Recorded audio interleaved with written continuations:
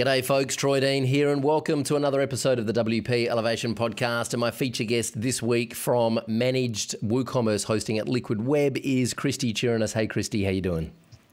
Hi Troy, I'm great. I'm excited to be here. Thanks for joining us on the show. Now, for those that don't know about your journey and what you've been doing in the WordPress space, just give us the kind of too long didn't read version of what you've been doing over the last few years. Yeah, let's do the TLDR. So my name is Christie Chirinos. I live here in lovely Washington, D.C., and I got involved with WordPress about 4 years ago now. I met Josh Pollock, who was one of the co-creators of Caldera Forms at an event, and got plugged into the community and eventually started working with him on Caldera Forms back when Caldera Forms was at just under 30,000 active users, to start setting product leadership and commercializing the product and making it into the product that it is today.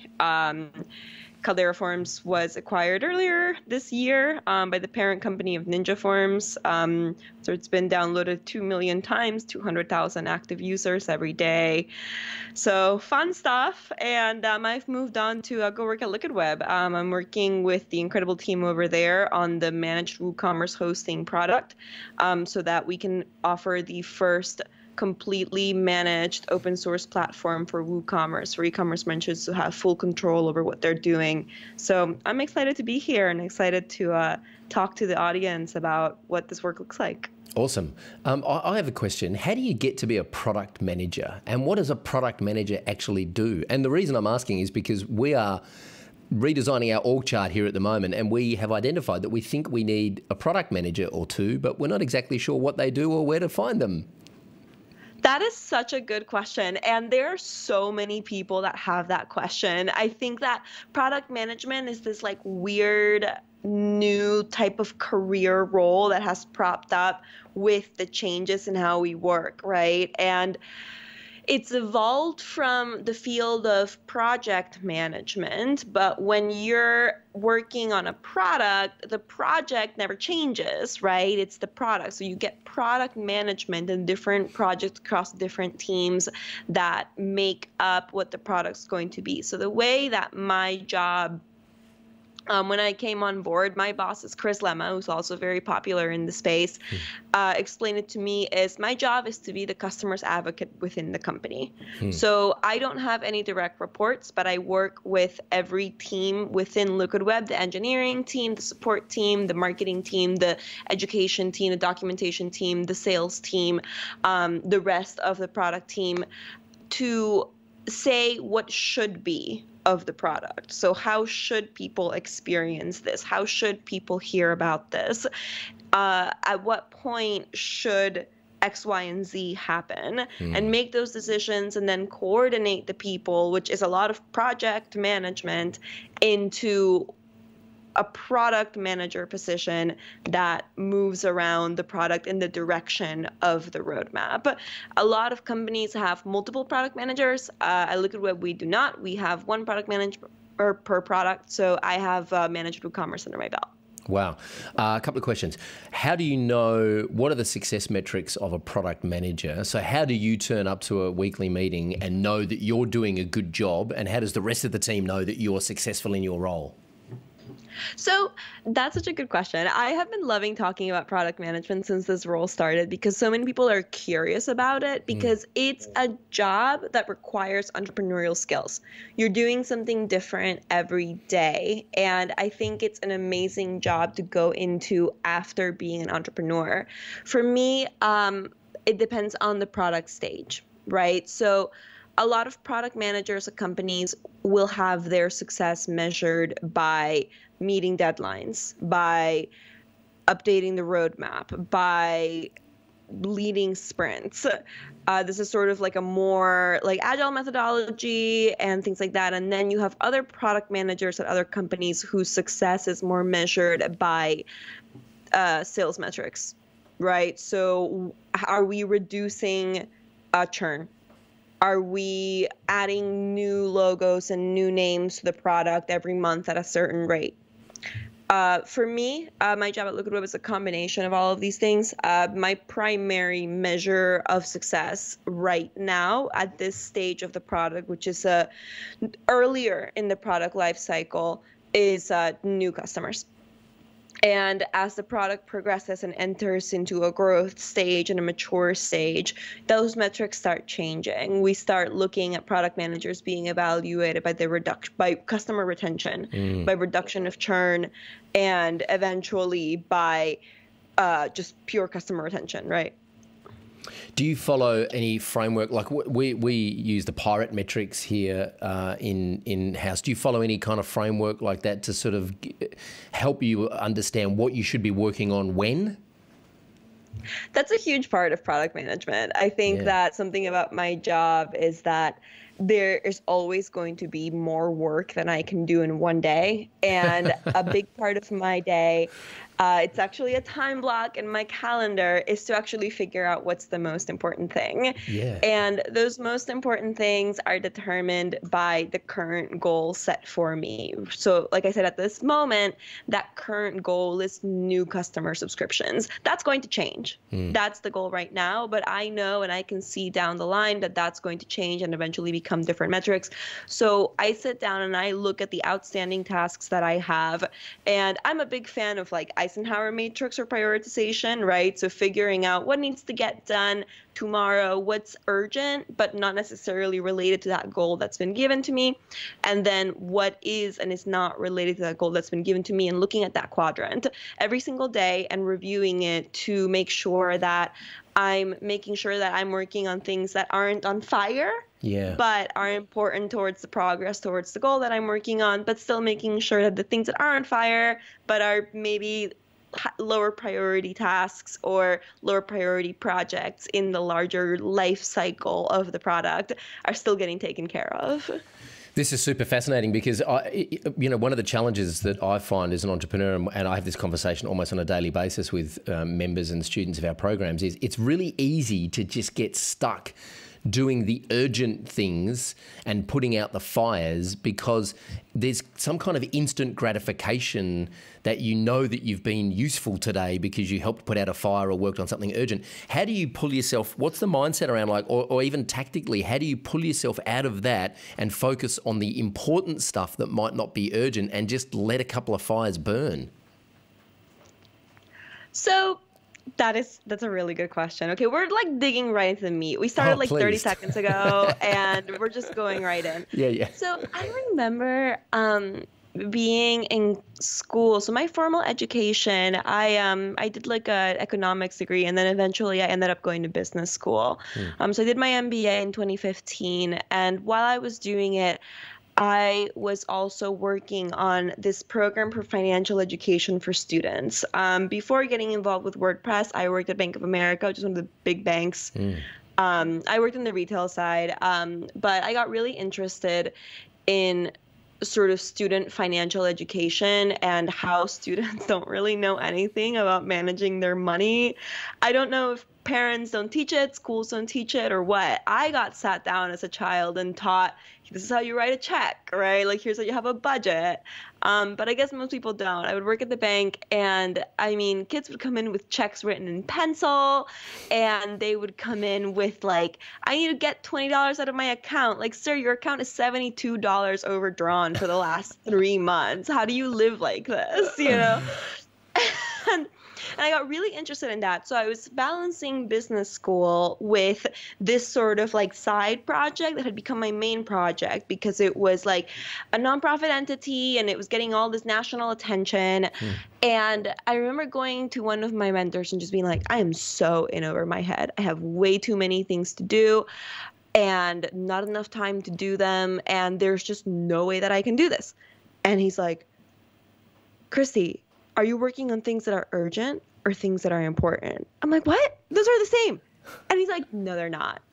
Right? Like, and so he introduces me to this idea of like the Eisenhower matrix, right? Which is like some things are urgent, some things are important, some things are important but not urgent. Some things are urgent but not important. Some things are not important and not urgent. And the idea behind this thought is that you're supposed to look at every task with these two different dimensions, because some things are urgent and important. Some things are urgent, but they're not that important, and so on. And the way that you define that important dimension is, what do you actually need to do to get to where you want to be? So for a lot of entrepreneurs, definitely this was true while I was running Caldera Forms, that's growth, right? And that makes sense for the product that I'm working on now, which is at an earlier sort of stage of the life cycle. We're about 2 years in on the release of Managed WooCommerce, and it's the first platform of its kind in the market. So we're like at the cusp and the beginning of it. So when it comes to that, the number one goal is to get people to understand what this is and sign up, right? As you move further down the line, the goals become different. When you're in business school and you're doing like a nonprofit educational program, it's really more about like, am I staying on top of my schoolwork? And how many people are showing up to the workshops that we're doing? What's the level of impact that we're having, right? So that shifted my mindset, because I started to think about those two key things. And then anything else, no matter how important it looked, if it wasn't about those two key things, it kind of went in the maybe urgent but not important box. And that can be a really uncomfortable feeling, because most of the time, those urgent but not important tasks are things that other people asked you to do. So you get into this space where you're like, I'm going to let down everybody I know. Everyone's going to hate me. And that first moment is total panic. And then these two things happen. One, you put them in the box, and then the way that the system works, right, is like you're supposed to, you don't go through each box at the time. You kind of look at those urgent and important tasks first, make sure that that box is empty, and then you make sure that you spend a little bit of time each day on those not urgent but important tasks, and you make sure that you manage the urgent tasks in a timely manner, basically, right? Like sort of like manage that inventory. So two things happen. The first thing that happens is that you don't pay as much attention to those fires because you know that they're not important. And then one day a week, you look at that list and you realize that those things that were on fire on Monday, on Thursday, okay, yeah, they didn't even have to get done that much. I don't know, they forgot about it. They solved it on their own.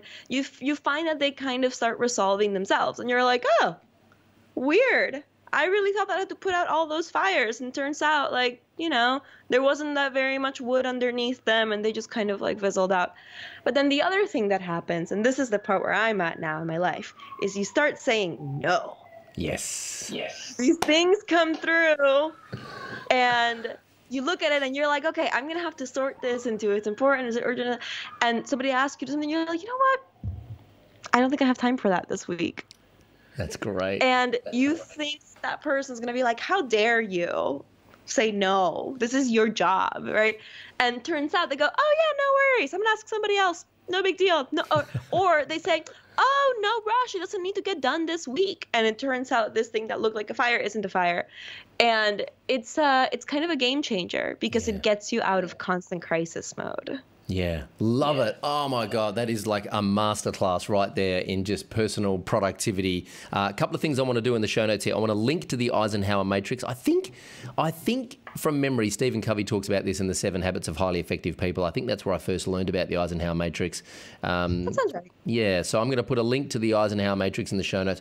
I'm also going to drop a link to the Pirate metrics, because I know I mentioned that before. Some people might not know what they are, but basically, they're sort of common metrics that are measured in the growth hacking circles. So it's AARRR, it's acquisition, activation, retention, revenue, and referrals. They're the Pirate metrics. I'll drop a link to the explanation of that in the show notes as well. All right, this is just fascinating. This is so, I'm learning so much about product management. And what I'm hearing is that it must be a really challenging role, because you need to get buy-in. You basically need other people in the organization to help you do your job, to be the customer advocate, right? It must be a constant challenge because you're putting your agenda in front of other people. How do you get them to treat what you need as urgent and important? So that has been a really interesting challenge, especially for me because I'm transitioning from this role where with Caldera Forms, I called all the shots. What I said was urgent and important because I was in charge. My boss now is Chris, and when Chris puts something in my desk, it's urgent and important because it came from Chris, right? Like when it comes to my priorities, it's like customer growth or came from Chris, right? So now I'm in this space where I need to figure out how to put the priorities of managed WooCommerce, which is my number 1, 2, and 3 priority, at the very top of other people's priorities when they're looking at all the other Liquid Web products. And Liquid Web is a older hosting company that has been around for something close to 15 years. And Liquid Web has all kinds of hosting. So managed WooCommerce is only a small sliver of the Liquid Web family. There's managed WordPress, and then there are dedicated VPSs, cloud hosting, colo, everything, right? So when I need something from, say, sales or marketing, they are putting my request in a queue that is involved with all the other products as well. So there's a couple of things, right? One, I think that Liquid Web has done a really good job of creating a culture that is top down for customer success, right? So the tagline of the company is the most helpful humans in hosting, right? The Slack, internal Slack has all of these emojis about like heroes and capes and things like that, right? To congratulate other people for helping a customer. There's a very strong internal culture of celebrating people who went above and beyond for customers, right? And that reflects in the support perspective and the support approach that you get when you're a customer of the company. So having that culture saturated sort of sets a sort of important versus urgent matrix in everyone's mind.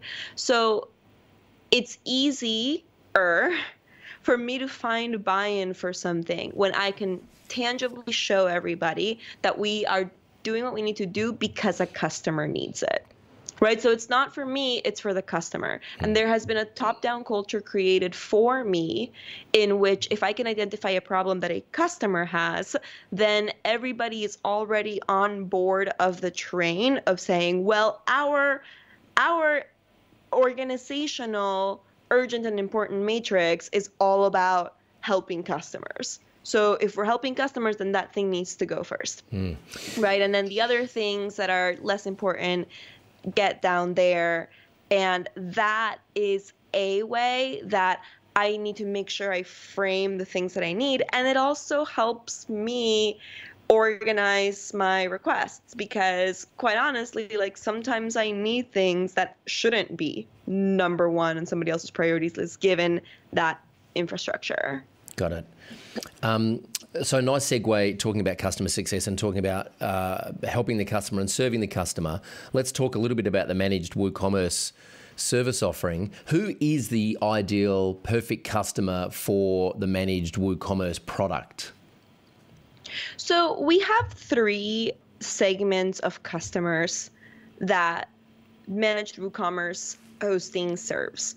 Right? That first segment is the smaller, you have a new store, you're looking at starting out, you have a store concept, you have a product that you sell, whatever it might be, and you're either already established or brand new and looking to break into online retail, right? Like you've had local retail, things like that.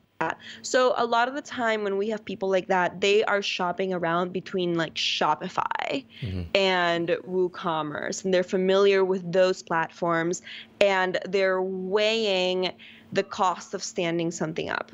right? So for those people, we have a beginner plan and a basic plan. That the beginner plan is like you have nothing. This is a brand new concept, and you have heard that if you sign up with Shopify, it's going to be really easy now, but you're going to pay crazy transaction fees down the road, and you're going to not have that much flexibility. Your store is going to look like everybody else's store. So you start looking at other options, and we want to give you a beginner $39 a month package to sign up for there. We have a basic plan that then tailors to, you'll see somebody that has a local boutique and they're looking at offering those products online so that people from beyond their town can buy them. That is usually somebody who's better suited for that because they already have traffic. They already have an expectation that some people will start coming to the site upon launch. So that's my first segment. The middle segment is this existing merchant. So somebody that's already been using WooCommerce, already been selling courses, selling products, selling digital downloads, using WooCommerce, and they need better hosting, right? So they're either with another host, and the host may not be WooCommerce specific, or they may be paying a variety of vendors, right? Like they may be paying hosting somewhere else, and then a developer and a retainer to do a lot of the things that our managed support would do. And they're looking to come over and consolidate things and also get the value of the bundle. So with Managed WooCommerce, the goal is that it's an all-inclusive platform that helps the WooCommerce store grow. So when you sign up for one of these plans, if you sign up at my tiers for people in this particular segment, you're signing up for standard or above, and you're getting Glue Analytics included, you're getting Jilt included, you're getting Affiliate WP included. All of these products are several $100s a year, if not thousands of dollars a year on terms of Glue, and they all come included with the platform so that you can come on, consolidate your costs, increase your speed, because we have a performance and optimizations migrations team that goes through all your plugins and makes sure that your store's loading in under 3 seconds. And then you can launch with cart recovery, you can abandon cart recovery, you can launch with those better analytics to start looking towards growth. And then my third segment is those really, really big stores. So we have those super entrepreneurs that have hit the dream. They are making millions of dollars per month selling dog toys or something, and they have found the perfect niche, and they're milking that niche, and they need a high performance store for high growth, for high traffic. They need something that when they run a Black Friday sale and they run a ridiculous number of concurrent orders in about 2 hours, that the platform's going to be like, we got this. And that's sort of the third segment for Managed WooCommerce hosting at Liquid Web. And those are the Pro, Plus, and Enterprise plans. So how do you position, I imagine, the Shopify argument is that, and you're right, that when you scale and when you get to a certain capacity, that your transaction fees are going to be crippling and you're going to be leaving a lot of money on the table. But how do you position Managed WooCommerce hosting up against Shopify? Because I've been a WordPress user since 2007 and, built hundreds of websites and WooCommerce and trained thousands of consultants around the world. So I know WordPress like the back of my hand. But the truth is that the onboarding and the learning curve for something like WordPress and WooCommerce is very different to something like Shopify. What's the biggest challenge in getting people to come away from something like Shopify and make the investment in getting their head around learning the WooCommerce and the WordPress ecosystem? So I will be the first person to tell you that Shopify is an incredible platform. It's so easy. You sign up. They have made it foolproof. I've set up the wizard and you go through, you upload a product. It's so easy. It's like painful for me, right? I'm my God, this is so beautiful.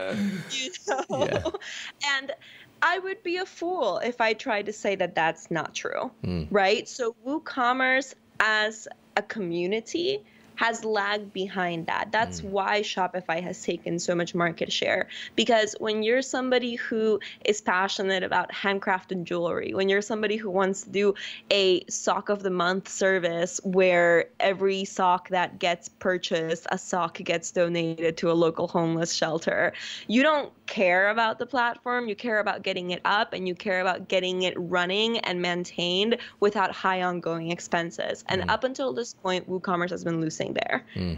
The promise of the platform that Liquid Web has pioneered and pushed out is flipping that on its head, right? So right now, the way that managed WooCommerce hosting sign up works is you sign up, you buy the package, you create an account, and when you log into your Liquid Web managed portal, you have your store already created. You have your template files for your homepage, your shop, and your checkout already created. You have Astra theme already selected for you. You have your Stripe gateway already included. You have your Facebook advertising WooCommerce integration already included. You have Beaver Builder already on there so that you can start changing those pages. So when you log on, you're not going through that WordPress project that we talk about now where it's like, oh yeah, WordPress is so easy, 5-minute installation. Just put your name in, and then here's the list of 15 plugins you need to upload. And you need to find this one from here, you need to buy this license, and then you need to get this tier of this license, and then you need to also download from the third-party plugin maker's website these 3 add-ons. Like, we took out all of that. Right? By picking out the products that already work for WooCommerce. So you get this WordPress installation that's ready to go. So then what you have to do is you actually have to put in your assets, your contents, just like Shopify, and you can stand up a store that's ready to accept money in the same amount of time that you would with Shopify. So that onboarding is huge because that is what that segment number 1, that's what they're looking for, right? Like, we want that fast movement. When it comes to the second segment, that second segment, if they're weighing against Shopify or they are on Shopify and they're getting killed by the transaction fees, or they're looking at WooCommerce because it's a more extendable platform, right? They're looking at WooCommerce because they have ideas about a certain kind of search that they want their site to have, or they want to collect a certain kind of data that's getting kind of locked up within Shopify. Those are usually the pain points that we start seeing that get somebody who's successful on Shopify to say, well, maybe I'm getting a little bit too big for this platform, right? Oh my gosh, I'm making so much money and now I'm paying crazy amounts of transaction fees. Oh, I have a very integrated marketing plan for my store. I want to have an omni-channel communication solution that captures people from Facebook ads, captures people from mailing lists, captures people from this place and this place and that place, and puts them all into one funnel. And I really want to have tons of control over that flow and that customer data and who gets contacted when and how. And WooCommerce as an open source platform starts to become a really great solution for those people, right? And so in that segment, my job is to make the costs of switching as low as possible. And that's really hard. Yeah, I'll bet. Because it's not just the cost of the software, it's the pain of disconnect. It's the pain of switching. It's like changing banks or changing accountants. It's like, well, I know I have to do it, but it's just going to be so disruptive to my business. So how are you solving that problem? What's the migration look like from a large Shopify store over to managed WooCommerce? So from a large Shopify store to managed WooCommerce, there's no dancing around it. You're rebuilding your store. And that's why a lot of our Shopify versus WooCommerce marketing, and this isn't just true for Liquid Web, this should also be true for the folks over Automatic who are doing WooCommerce marketing, and for everybody and anybody who's offering WooCommerce services. Your pitch is, this is going to hurt you down the road. Right? Because that's what we're telling people. It's, you know, Shopify is an incredible platform. Like I said, I will be the first person to tell you that Shopify is so easy and so incredible and so beautiful. But if you ever want to get off it down the road after you've grown an entire business on it, if you don't want to be susceptible to somebody raising the rent on you, it's going to be a huge pain, right? Like we talk a lot about the elasticity of products, and a lot of the elasticity of products has to do with how hard is it to switch. Some things are really easy to switch, right? Like if I don't like this brand of eggs anymore, I run out and then I go to the store and buy a different brand of eggs, and nobody can make me keep consuming the same kind of eggs. Banks are a great example of something that's really hard to switch. if you want to move away from your bank, good luck, because at least in the United States, there's like a background check involved, and they make it really hard to take out your money, and then you have to go through your entire life and call every single person that you've ever opened up a subscription with and say, hey, I have brand new digits for this. And so it just becomes this much larger thing. And hosting and e-commerce platform is closer to banks than eggs. Yeah, totally. So so when we talk about the cost of switching, when you're already a large Shopify store, they're large. And we're thinking about the long-term costs of growth. So if we're looking at a store that is particularly magnetic in growth, right? Like they're just popping off. They are selling salt slabs, and those salt slabs are just going through the roof in popularity, right? Then the pitch that we want to make is, how many months will it take for your transaction fees savings and the savings in these other add-ons and this cost savings in vendor and service provider? Because there's a question of, it's usually more affordable to find a WordPress developer than a Shopify consultant, at least for now. And will all of these cost savings over a certain number of months, given your current growth rate, pan out? And if the answer is yes, and that math works out and that calculator works, then it's a no-brainer, right? You just have to put up the investment up front, and then it's a question of whether the business's cash flow provides for that or not. Got it. Talk to me about the agency program, because I know that when we were out in Santa Monica in June and Lindsay was out there and Shezvi, we were talking about the partner program. Is there a partner program for managed WooCommerce at this stage? There absolutely is. So I will start by saying that that's not my department. That's Lindsay and Shezvi's. But yeah, as the product manager, I work with them very closely. I work with everybody very closely. And Liquid Web's a pretty cool partner program. The way that Liquid Web does it is that we have relationships with freelancers and agencies who want to leverage the managed WooCommerce platform and also manage WordPress and all the other hosting services that I mentioned that Liquid Web has for their clients. There's commission agreements and share agreements, and I believe that there are tiers to the program where freelancers start getting more and more benefits depending on how much business you're referring to Liquid Web.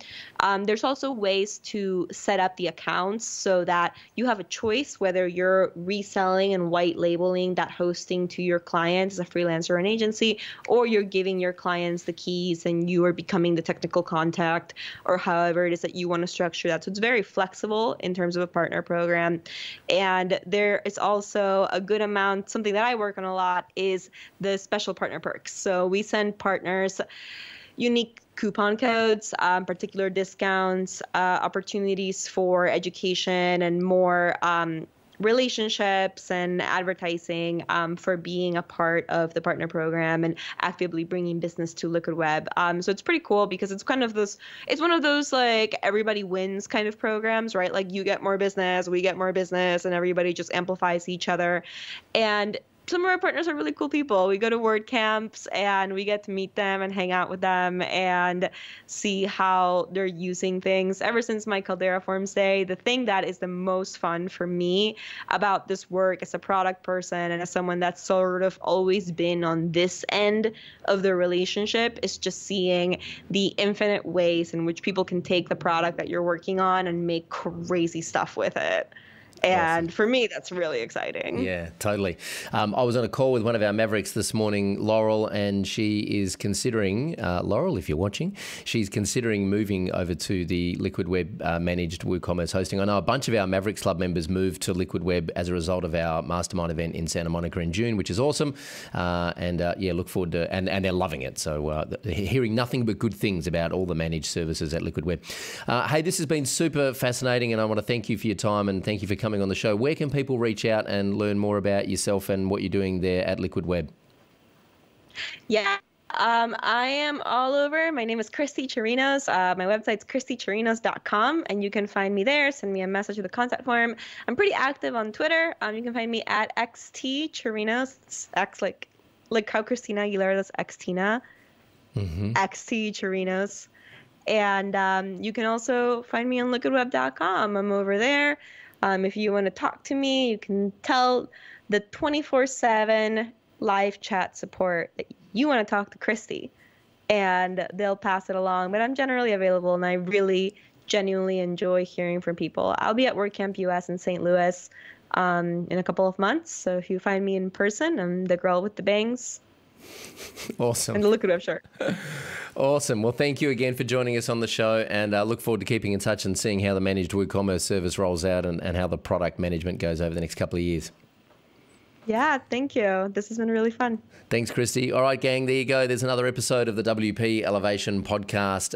Reach out to Christie. I'm going to leave a bunch of links in the show notes so that you can access that and click on those links and reach out to the guys at Liquid Web and see what they're doing. And also subscribe over at iTunes, wpelevation.com/iTunes or Apple Podcasts, I think it's called now. And also get us on Facebook and YouTube. Look forward to speaking with you again next week on the show. Until then, I'm Troy Dean. Go Elevate.